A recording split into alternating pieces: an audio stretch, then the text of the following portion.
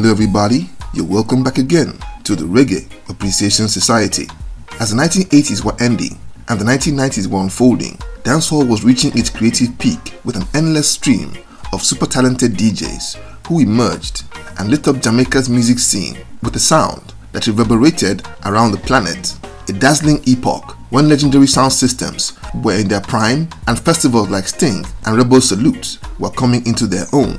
But while Jamaica had been the epicenter of the cultural tidal wave, the children of Jamaican immigrants in the diaspora had been nurturing vibrant reggae hubs in the UK, Canada and the US since the 1970s. Places like New York, with a strong Jamaican community, spawned thriving sound systems and dancehall movements, with legit superstars of their own. Out of that scene came the original Don Dada that the world came to know as Louie Rankin. Straight out of Ontario, Canada, by way of St. Thomas, Jamaica, the effervescent, fire-spitting DJ burst out from the American underground dancehall scene, where he had ruled almost undisputed, with one of the most iconic dancehall anthems of the 1990s. At the peak of his powers, he was just as legit and lethal as Supercat or Ninja Man, and those two legends would find out how dangerous he was in future clashes. This diminutive dynamo's personality and charisma ensured that his exploits weren't limited to music, as he would be cast in movies, which have since become iconic and classic material. Let's take a look at the awesome story of Louie Rankin. This icon story began in 1953 in St. Thomas Parish in Jamaica, where he was born as ordinary Leonard Ford and grew up in the tough neighborhood of Rockfort in Kingston. As a young child, his love for entertainment was clear to his family, and by the age of 9, he had started performing in school, singing at Christmas presentations, and generally performing anywhere he could find an audience. He was endowed with a magnetic personality, and anytime he would start DJing or singing in a school playground, a crowd would gather around him in a flash. He kept this up until the age of 14, when his talents and enthusiasm would meet a great opportunity. A sound system owned by reggae producer Jack Ruby came to his neighborhood to throw a dance, and young Leonard, though too young to attend, found his way in and joined the party. His enthusiasm and energy caught the eye of the sound system selector named King Stitch, who decided to give the lad a chance on the microphone. He was really tiny, so the selector had to stack a few beer crates and place him on top of it. And when he started blazing the mic, the audience went wild with excitement, maybe a bit too excited, as they got so rowdy that the police came in and shut down the show. That debut was so encouraging that he made up his mind that he would become a DJ and hustled his way into as many sound system events as he could find. But before he could really make impact in Jamaica, his parents got immigrant visas to Canada sometime around 1970, and the entire Ford family left the island. They settled in Toronto, in a neighborhood called Eglinton West or Little Jamaica, an area which had a vibrant Jamaican community which had been thriving since the 1950s.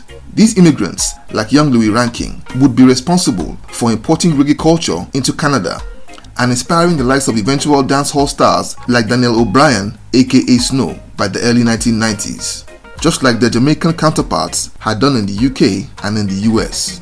Louie Rankin would form part of the foundational crew that created the reggae dancehall scene in Canada in the 1970s, which would later produce Toronto 80s DJs like Devon Irie, Bobby Zaro and Stamaranks. By the end of the 1970s, New York could boast of the most vibrant dancehall and sound system scene on the American continent, and Louie Rankin was always in the Big Apple due to the heavy demand by sound system owners and show promoters. As the 80s unfolded, New York became his second home and would be the place where he would become a recording artist, courtesy of one of the most dangerous men in America in the person of Vivian Blake. Blake was at the time the leader of the American branch of the international crime organization called the Jamaican Shower Posse. In an attempt to establish a legitimate business, he founded a music label which he would call Claypot Records to put out reggae music from US-based Jamaican artists. It was this label that would release Louie Rankin's first single, Up and Down, in 1983. For the rest of the 80s, Louie Rankin continued his sizzling form on the sound system circuit that was exploding in popularity across America, playing countless venues and shows alongside plenty of Jamaican DJs like Supercat, Nitty Gritty and Nicodemus, who had all but relocated to the US. He was the favorite DJ of choice for sound systems like Addies, Downbeat, and Africa Love sound system, along with fellow toaster Shinehead. Due to Louie Rankin not being based in Jamaica, his pedigree as a battling DJ is terribly underrated. He would roast and defeat the likes of Supercat and Ninja Man in several sound clashes. He wasn't really focused on recording his music until later on when he began to put out singles like Proud Are We and Boy George in 1988. But in 1991, he would write and record a song that would catapult him from underground legend to global superstar. That year, he certainly got inspired to do a song based on political violence which he had witnessed in his old neighborhood of Rockfort during a visit to Jamaica in the late 1970s. A gunman in the ghetto had opened fire on a police helicopter with a gun so powerful that the chopper had to make an emergency landing. The government began to inquire into the nature of the weapon used when a PNP strongman named George Flash said that the gun used was a typewriter due to the peculiar sound that it made. And Louie Rankin wrote a song inspired by that term and went to record it at a studio in New York owned by popular Jamaican producer Philip Smart, with the instinctive feeling that it would become a smash hit. It was released under a small label called Shelley's Records, owned by a record store owner by Utica Avenue in New York, and upon release it literally set the streets, nightclubs, sound systems and house parties ablaze. It was such a hit that within a few weeks he was approached and signed to Mesa Records, a subsidiary of the Warner record label. It was under Mesa that he released his debut album Showdown in 1992. Describing Typewriter as a hit song is a huge understatement and disservice. The song was an absolute monster that overran New York before taking the whole world by storm. From Jamaica to Japan, from Ghana to Germany, it was everywhere, filling up dance floors and a fixture on everyone's mixtape. He followed up his debut album with his second, titled The Lethal Weapon, in 1993, but it didn't do as well as his predecessor. After featuring on a song titled One Love with Black Uhuru in the same year, he slowed down on recording and resumed his busy schedule as an artist on the concert circuit. He was in extremely high demand for his electrifying live shows, his glittering image and rude boy persona. It was this factor that would lead him into acting before the end of the 90s. One Saturday night, sometime in 1997, after performing at a nightclub in New York, he was approached by popular music video director Hype Williams to play the role of a character that was supposed to be like the Black Scarface in a film that he was about to make. He was stunned, but eventually agreed to take the part in the movie. This movie, named Belly, also featured hip-hop superstars like DMX, Nas, and Method Man. The movie became a cult classic, and Louie Rankin's character, a Jamaican drug lord, Lame Lennox or Ox, is among the most memorable from that flick after its release in 1998.